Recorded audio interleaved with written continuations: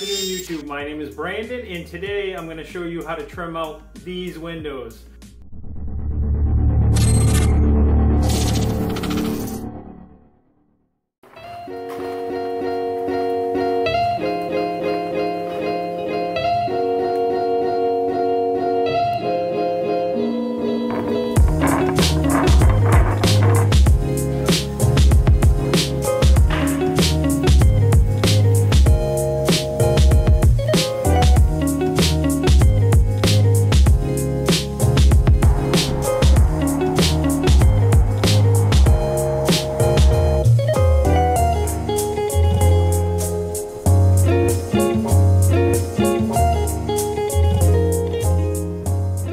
So I've measured the width and I've measured the height.